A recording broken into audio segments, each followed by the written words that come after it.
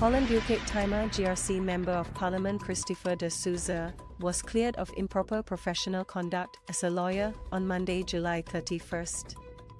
The 47-year-old, who is also the Deputy Speaker of Parliament, had been found guilty by a disciplinary tribunal in 2022 of helping a client suppress evidence from the court. The Straits Times reported that on Monday, in front of the court of 3 judges, the highest disciplinary body for the legal profession in Singapore, the Law Society, had argued for de Souza to be suspended for 4 years. De Souza's lawyer, on the other hand, urged the court to acquit him of the charge, arguing that the Law Society had persistently advanced a doggedly misconceived case. The court, comprising Justices Belinda Ong, Wu Bih Lee and Canon Ramesh, said that the Law Society did not prove beyond reasonable doubt that de Souza had intended to help his client suppress evidence. The court added that it was clear to them that de Souza did not intend to suppress the breach. De Souza's case related to his conduct while he was acting as a partner at law firm Lee for Amber Compounding Pharmacy and Amber Laboratories in a High Court suit. Amber had obtained several documents through a search order in 2018.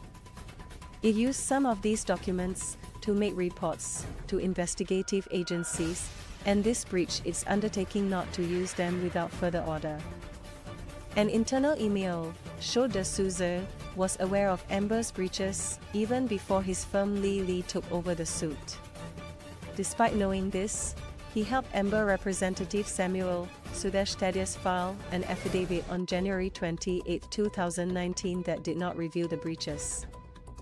The Law Society had raised 5 charges against de Souza, but a disciplinary tribunal found him guilty of only 1 charge. On Monday, the court of 3 judges grilled both de Souza's lead counsel, senior counsel Tan Chi Meng, as well as Madan Assamal, who was representing the Law Society. CNA reported that the court questioned Assamal on the framing of the charge, as well as on what Law Society's precise case was as to de Souza's intention to suppress evidence. As for Tan, the court asked him about how the affidavit was drafted.